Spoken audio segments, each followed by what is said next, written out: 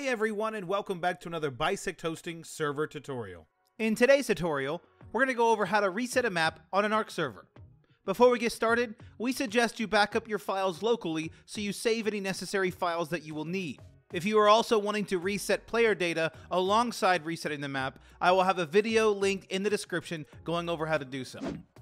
First, we're going to log into our BisectHosting Games panel and choose our Ark server. Next, we're going to choose the red stop button to stop the server.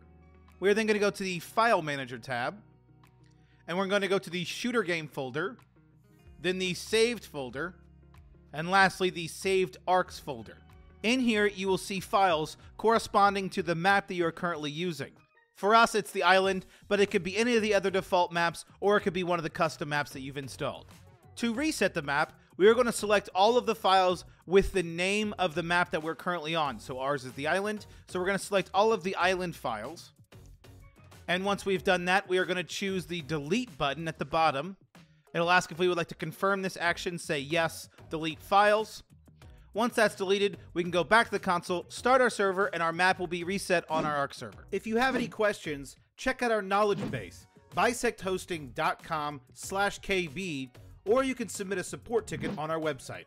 If this guide was helpful, make sure you hit that like button, subscribe for more content like this, comment down below which guide you would like to see next, and we'll see you around.